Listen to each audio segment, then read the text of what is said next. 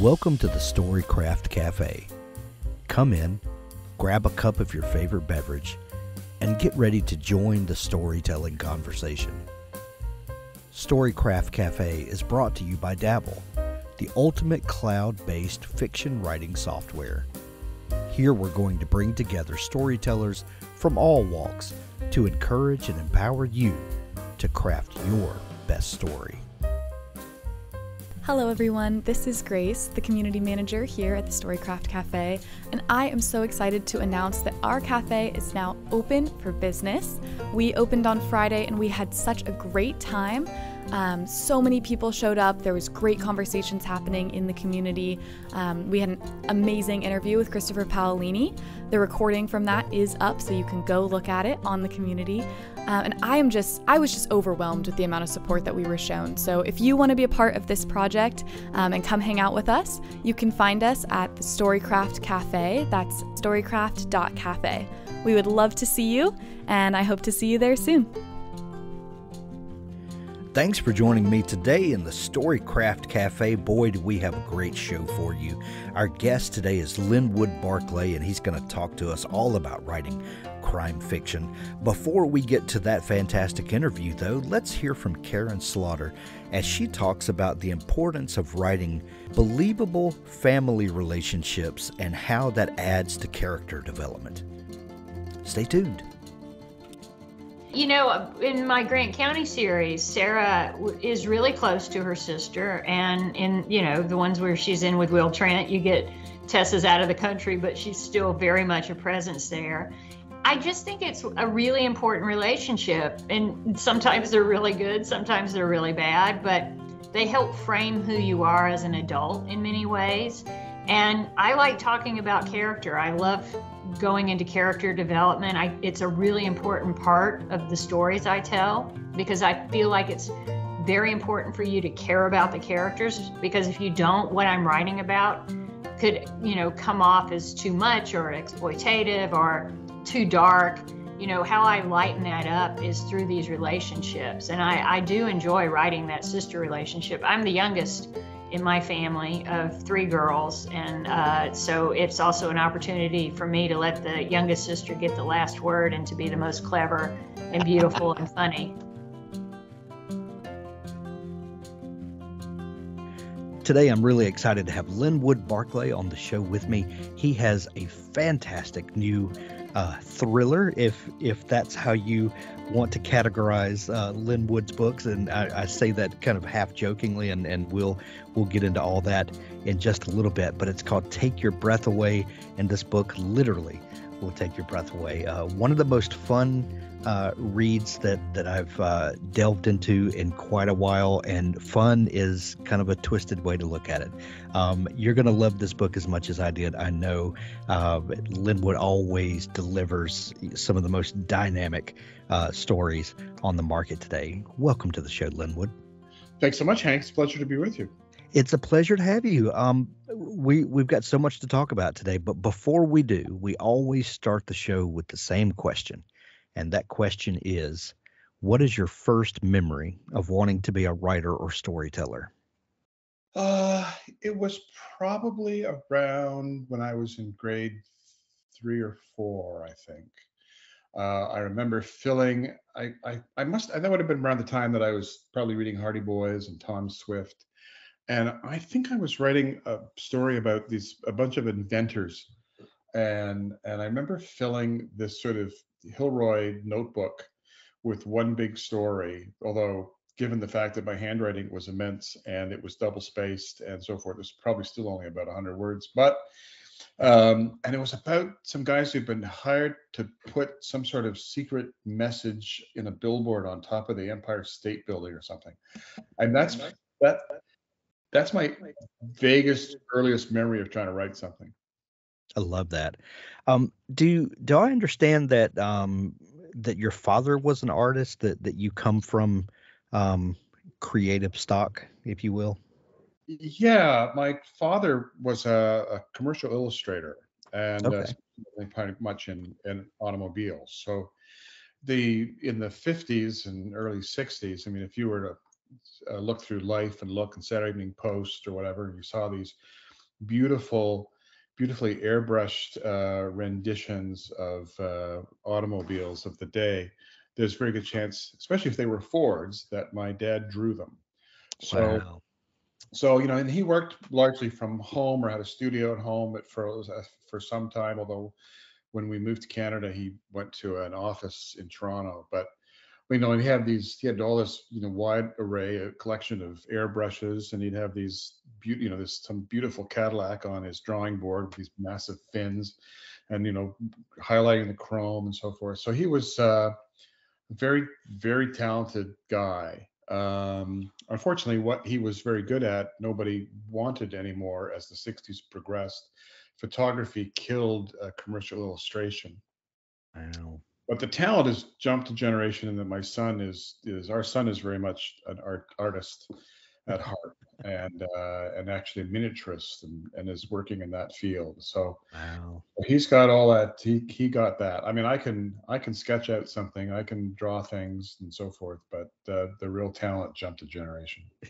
Same in my family. I have a daughter and a son who can just take what's in their head and put it on the page, and that just, I do good to draw my name, and it's it's so amazing. And this is probably an unfair question to ask because you were kind of raised by an artist, and you don't know any other way. But do you feel like having a dad who was an artist and a creative person, and do you feel like that rubbed off onto you in some way, the idea that that you could be a type of artist yourself? And was there ever any encouragement from your dad that that you can pursue your dreams in a way? Well, there was certainly no discouragement, and of course, Sure. the sad thing is I lost my dad. He died when I was 16, so Oh, wow. I didn't get very far into my career. That he would not have known. Yeah. But I was, in those years up to 16, I was writing short stories like crazy. I think I went through, like, probably so many kids do, a kind of Ray Bradbury phase, and I was writing Yeah. these sort of surreal Twilight Zoney kind of stories, and I'd given to my dad to read, and he was a good audience, because he would read into it. Well, what I think the story is really about. It's about this or that, like what was the subtext, and I thought, wow, is that really there? Yeah, sure. And I love that. so so I think he could appreciate that. Yeah. But he wasn't around long enough for him to sort of see me get any success in that regard, or even try to get steered in that direction. Yeah. I love what you said just a minute ago, that it wasn't so much the encouragement as it was that he wasn't a discouragement. And I feel like that sometimes the most we can do for someone is just to not get in their way, to not discourage them. And that, just treating someone as if the thing that they're passionate about, has worth and merit. That really is a huge thing. Yeah, and you always hear stories about kids who are pressured to go into the careers of their parents. So, like, Right. dad's a lawyer, so you have to be a lawyer, or yeah, well, if you want to play in a band, that's great, but that's not a real job. And those kinds of things. And not everybody who wants to be a writer is going to make it as a writer, or whether it's a dancer or an actor or whatever. But I think that you need to give them a chance to try. And it's a very privileged thing to be able to eventually be able to make a living in something that you really love to do, instead of being stuck, in a job that's just a job. 100%. 100%. You eventually wound up in the newspaper industry. Is that right? Yep. Yeah, quite early too. I mean, I was writing novels in my late teens, early 20s, and sending them all out. And when I finished university at the age of 22, I figured, well, I'll just make a living as a best-selling novelist. The only problem with that is As that, one does. as one does, the only minor flaw in my plan was that absolutely no publisher was interested in publishing the books that I was writing. So I thought, well, where can you get paid money to write every day? And so I applied at a small daily newspaper in Ontario, Peterborough Examiner, and I got a job there at the age of 22. And so I was writing. I mean, sometimes I was writing about diseases that cows get, or some local bingo halls big night or something, but they were not quite the things I'd always dreamt of writing about. But I was writing, and I was writing every day. So that was a bonus. So, you know, other than the fact that you were getting to write every day, which obviously exercises those muscles that Yeah. uh, that eventually seep into a fiction writer's toolkit. What else did you get from the newspaper industry that you can look back on now as a thriller writer and say, that really equipped me well? And I'll tell you kind of what I'm thinking, and you tell me if I'm right or wrong, or if I'm anywhere near it. But I've talked to a lot of authors that have spent time in journalism and reporting of some sort, and there's an interesting thing that you tend to take away from that. If you're in a fairly a large enough town that has more than one news organization, maybe a couple of newspapers, or maybe a newspaper and a television station or whatever. If there's an event that happens, maybe several people will show up to cover that event, but everyone has a slightly different take on it. They each see that scene from, while you're still reporting the facts, you're reporting the facts from your vantage point. Mhm. Do you feel like that there was anything that you learned from those experiences that you carry with you today? Well, I think that the biggest thing that has come for me out of working in newspapers is that writing is a job, that it tend to not be precious about it, and Yeah. all this stuff about waiting for the muse to strike, or the sort of romanticizing of this business of being a writer.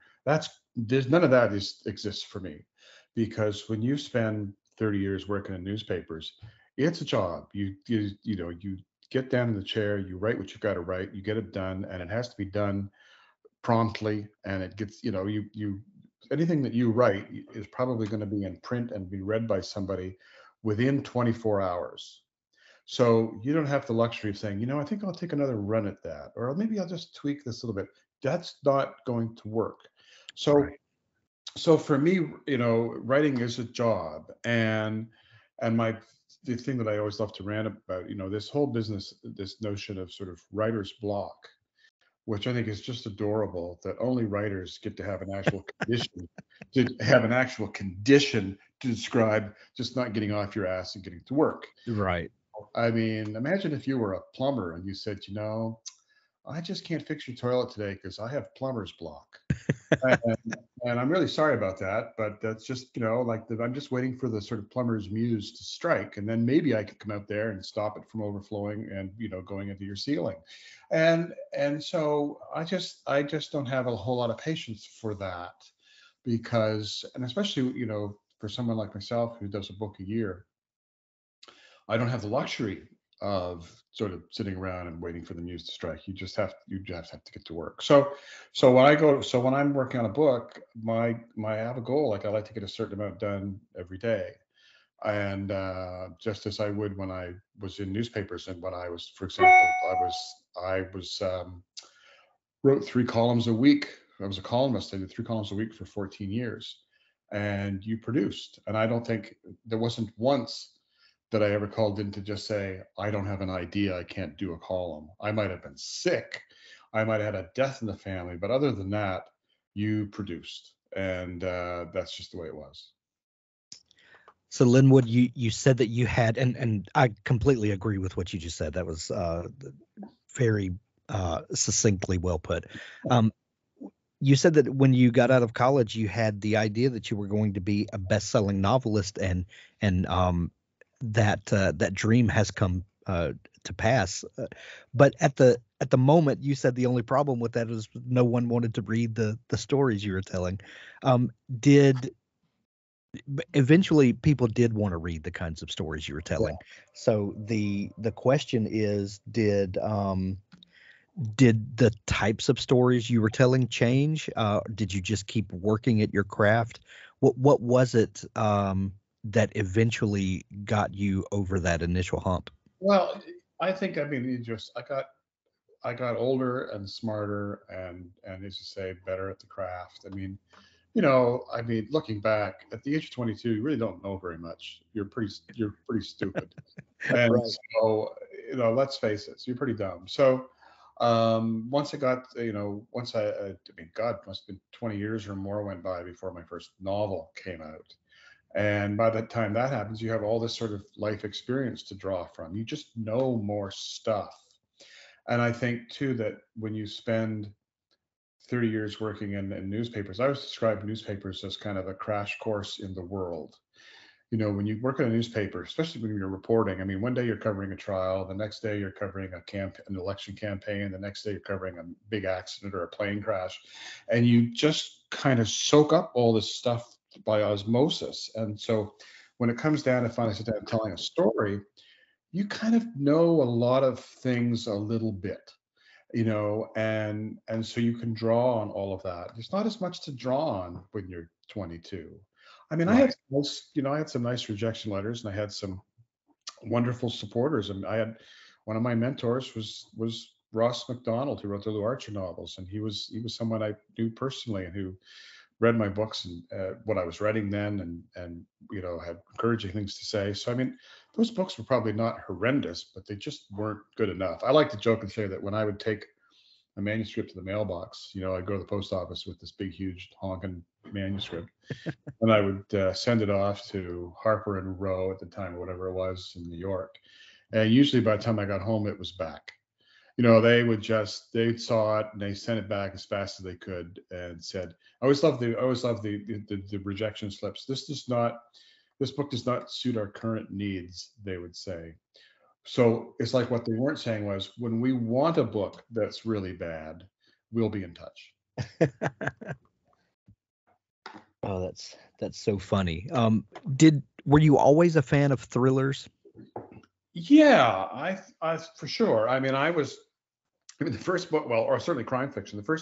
The first books I remember reading voraciously were the Hardy Boys, Yeah. and I loved, what I loved about the Hardy Boy books was that when you lined them up on the shelf in order of publication, number one, two, three, four, and they all lined up perfectly, and there was that little emblem of the brothers, sort of, their heads on the little circle, and they were gorgeous on a shelf. And my dad would always buy any book I want, but he's really, really funny. We'd be out somewhere and I'd say, "Can I get this book?" And he'd say, "You already have a book." And but I remember I reading think your dad and my dad were related. those. My dad was very droll. He was a very droll guy. So those are the first books I remember reading voraciously. And then somewhere around grade 5 or 6 or somewhere in there, I think, I started reading Agatha Christie like crazy, and maybe a little bit later than that, I discovered the Nero Wolfe novels by Rex Stout, and I think around 15, I discovered Ross MacDonald. I picked up the Goodbye Look, and I started reading all of those. Those made a huge impression on me. So, and Jane, and of course, I was reading all those pan paperbacks of James Bond Oh uh, yeah. when I was a kid. So I was reading spy and detective fiction, and I also was a great fan of like TV tie-in paperbacks, like paperback novelizations of Mission Impossible or The Man from U.N.C.L.E. or The Invaders. I would just Hawaii Five-O. I would buy all those because and these were all shows I love to watch. And so when someone wrote a novel based on them, I'd always grab those. Nice. I kind of said tongue in cheek in the beginning when we first started talking, Linwood, that your books were thrillers, but they tend a little deeper than that. And it seems like, being a fan of your work for quite a while, the farther along we get into your catalog, the more intense the stories become, and the almost bordering on horror in a lot of ways. Definitely the suspenseful aspects of it. Mhm. Um, how do you think about the lines that separate genres, and that, and some of those are arbitrary, it seems, but we need to have a way to tell people which side of the bookstore to go to when they're looking for a particular Yeah.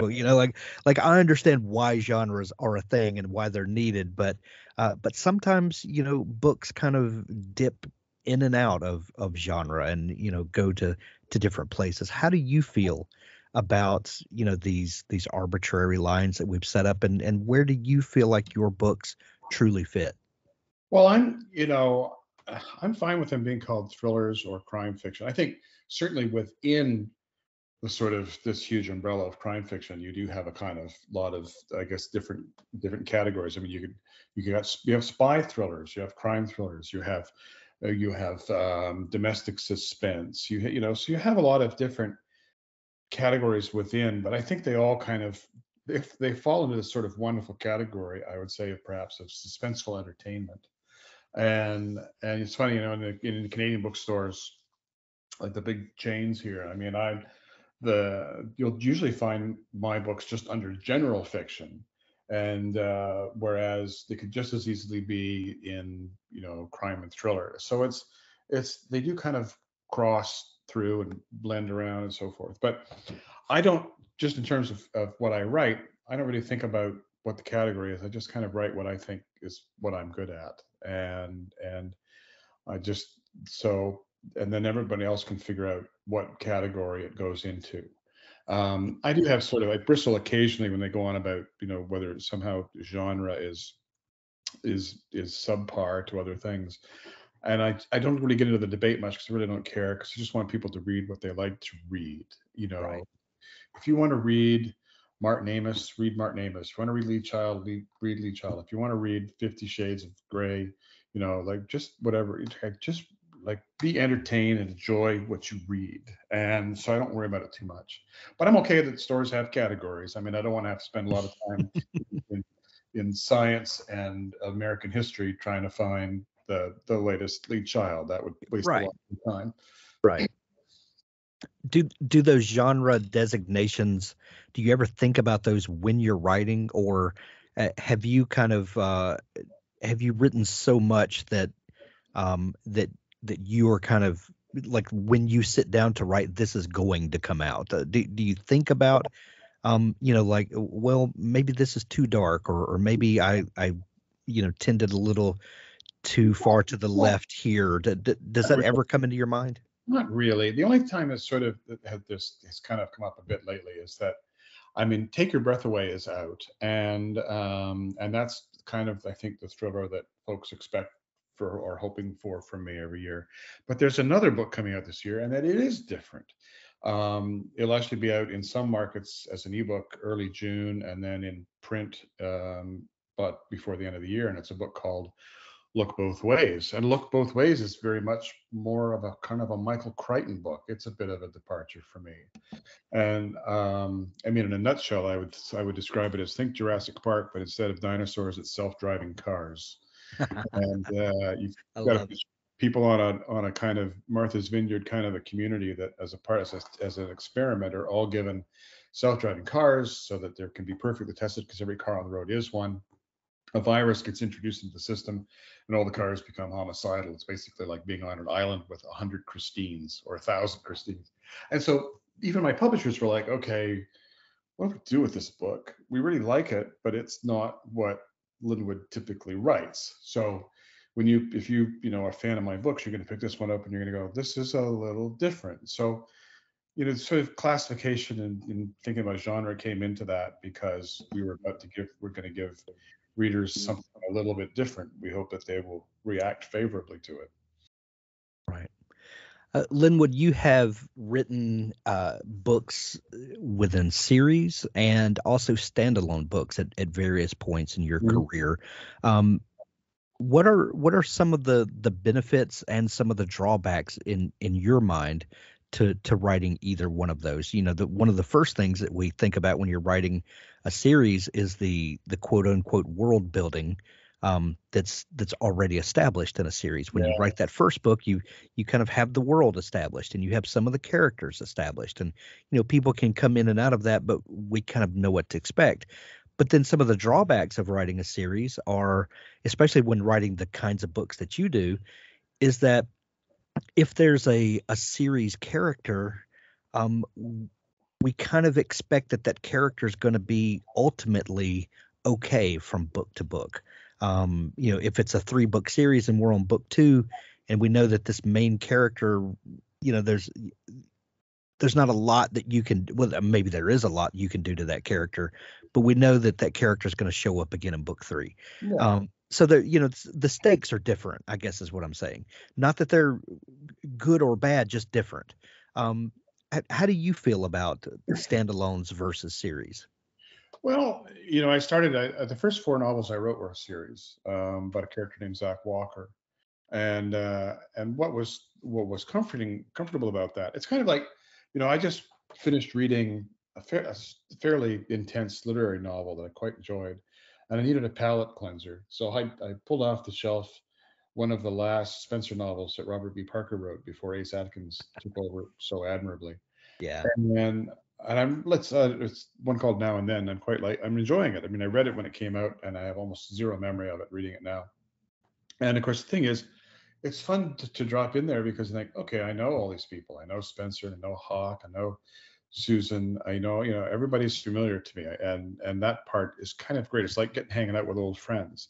And when you're writing a series, you so much of the work is done. I mean, you have your locale, you have your characters, you've developed the relationships. All you have to do now is decide, well, what adventure happens to them this time? So when you're doing a standalone, you're really starting with nothing. You have to all new characters, you've got new setting, everything is, you're starting from scratch. And so in a sense, I think to do a standalone, there's more work from the get-go. But the flip side is there's more freedom because you can do anything you want to these people because they ain't coming back, or they don't have to come back, and Right. so you can do whatever you. I mean, it's one novel I did not too long ago where a main, who we would have thought perhaps was the main character in the novel, we lose him about 2/3 of the way through, which I think was kind of a risky thing to do, but it's not a series, and that's the way it's going to go. And so you can experiment more. I think you can take more chances. So there's a lot to be said for both. I did do a trilogy of not of 3 connected books that were basically encompassed one big novel, and I'll never do that again because everybody got confused. They started at book 2, or they started it, started book 2, which ends at a cliffhanger, and they didn't know there was a book 3, and I'm not doing that again. It was just it just created too many hassles. Yeah. So your books now, for the most part, are standalones, right? Yes. Yeah. So one of the questions that I love to ask people, and I because every answer is different. I've talked to over 1,200 authors, and it's always different. But at when you're beginning the process for a new novel, when the slate is completely clean, at one moment, a book like Take Your Breath Away does not exist in any form or fashion. It just doesn't. But then either a character walks onto the stage of your mind and kind of intrigues you, and you start wondering, well, what is this character about? What is happening to her? Who are these people around her? And then things start to unfold. Or maybe you read a news article and it intrigues you and starts the what if game, kind of rolling in your mind. And then, whatever that instigation is, however it happens, then a book like Take Your Breath Away does exist. And then it's your job as the author to excavate and to dig that story out and get to know these characters. And then, so there's this kind of flashpoint of creation where one moment it doesn't exist and then it does exist in some fashion, and then you are working and molding and melding that into the story that it will become. What is that first flashpoint of inspiration for you? Well, for most books for me start with a situation, as what I call a what if. And like years ago, I wrote a book called No Time for Goodbye that was a breakout book for me. And the sort of inspiration for that, the what if was, what if you woke up one morning and your entire family was just gone? They disappeared in the night. And so once I have a what if that I really like, then I think, well, does that have enough potential to create a whole story? Is that going to support 100,000 words? What events happened that brought us to the point of that what if? And with Take Your Breath Away, I had had this idea in my head that I'd had for quite a while, actually. And it was this idea of sort of a woman who's gone out to go to the grocery store, been out for a little while, and she comes back and she pulls into the driveway of her house, and she's at the right address, but the house that's there is not the house that was there when she left. As if the other house had been torn down, and what's sitting there is a completely different structure. And she gets out and she says, "What has happened to my house?" And I loved this idea, and I had no idea what to do with it because I couldn't figure out what happened. And I think I wrote one or two books in the interim when I first had that idea. And then I thought, you know what, I want to do something with that. I got to figure it out. So I sat down for a couple of days and I said, what are the 10 possible reasons that could explain that event? And once I had one that I thought really worked, then I was able to start that book. And but it all came from a what if. And so that's usually when I started. John Irving talked about that one time. He said, he did his book. I think it's called The Fourth Hand, and he wrote in the remarks about it that he said, what if someone had passed away and they transplanted a dead person's hand onto somebody else who needed a hand, and the person who lost a loved one was allowed to come see that person who had the hand, or whatever, something like that. And he said that was a what if, and every book starts for him as with a great what if.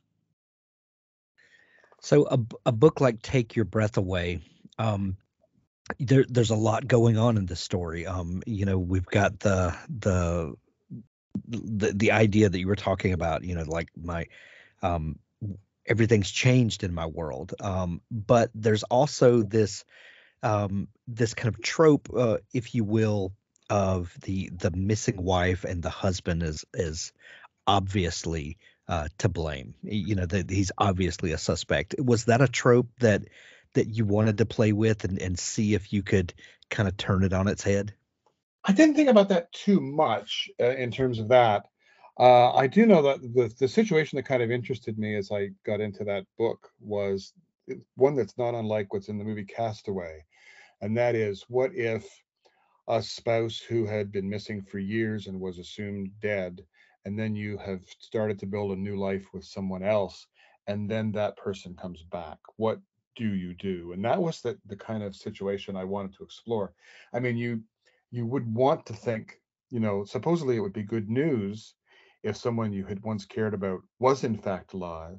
But then what happens in this new life that you have built? I mean, where do your loyalties lie? Right. And that was a situation that intrigued me when I started getting into Take Your Breath Away. One of the hallmarks of your books, Linwood, are that they are fast paced, and the story is always changing. You're always giving us new information that might take us in a different direction. Sometimes that's misdirection on your part. Sometimes that is new information that is kind of bending the story around as we're going places that we didn't expect to go.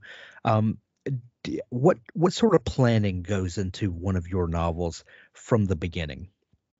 Well, I like to, for every writer that I know, there's a different way to go about this.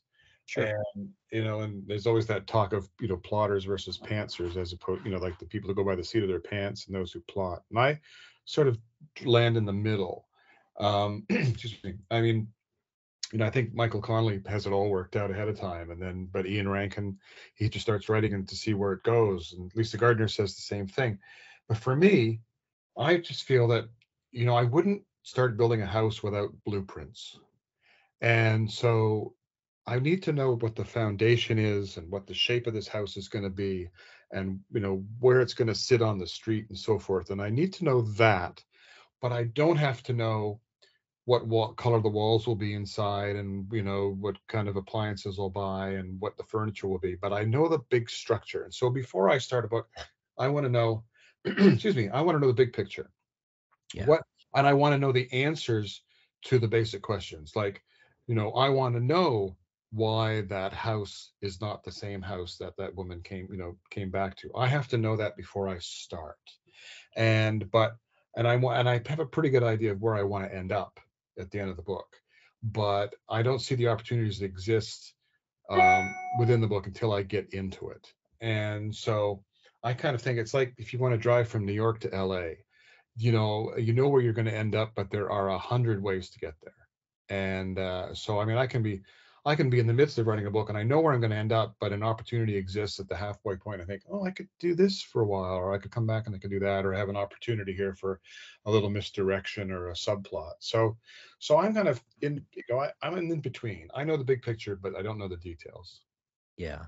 Are there tools that you've developed along your writing career that serve you well to track these misdirections, maybe some red herrings here or there, or help you to establish the trail of crumbs that you leave for the reader? Not so many tools. I mean, I make a few scribbles in a book and so forth, but most of it's kind of just upstairs in my head for the most part. And I think it helps too that when I embark on writing a novel, I ideally have a stretch of time that's not interrupted with something else major, like a book tour, having to go here, go there. So I can sit down, from January 1st to middle of March or whatever. I think I have this period of time that I'm not going anywhere, and I can work this out. So everything's fairly fresh in my mind when I do that. But I mean, there occasionally when I have to make notes, and sometimes it's very helpful to make notes because sometimes you start off with a character named Greg, and halfway through the novel, somehow he became Gary.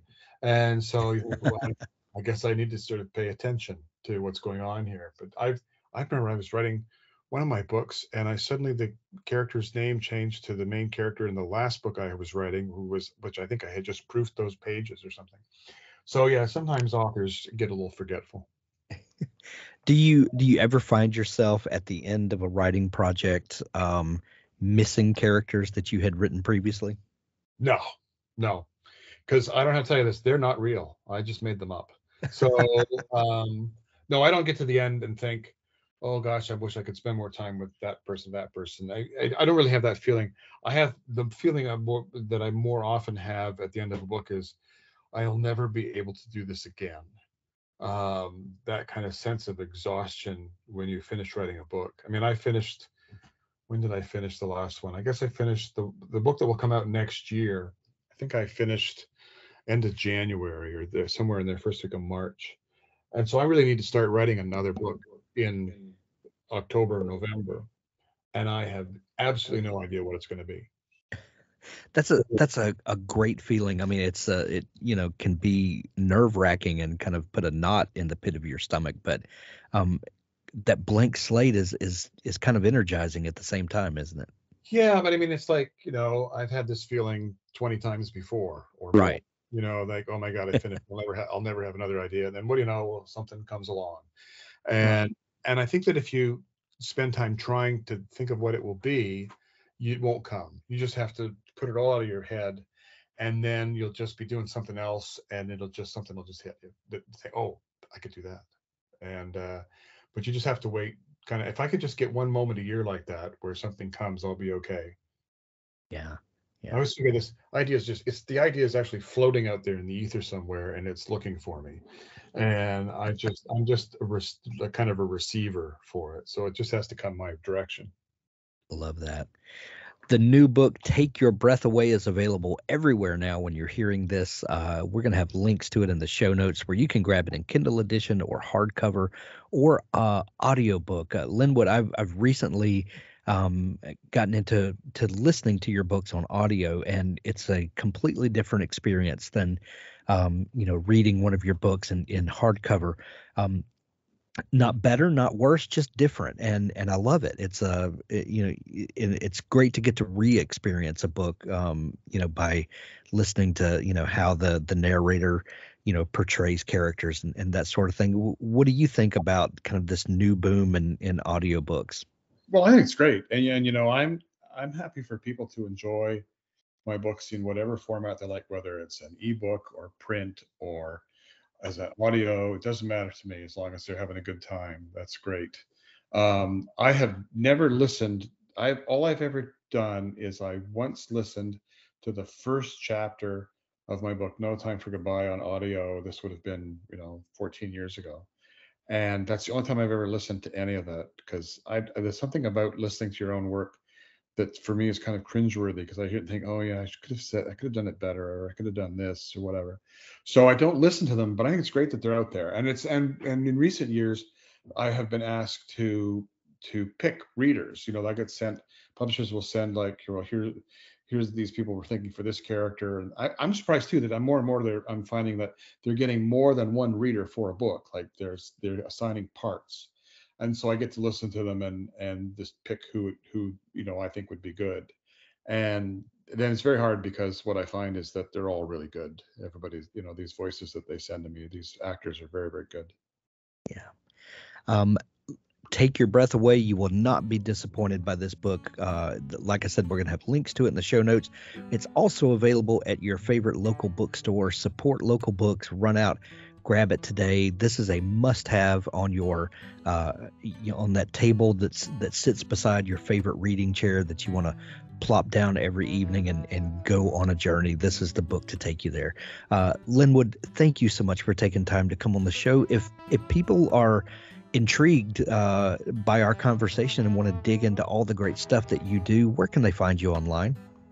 Well, there's linwoodbarclay.com is my website. I'm on Twitter, and there's a Facebook author page as well. So you can actually, they actually have me on Instagram as well.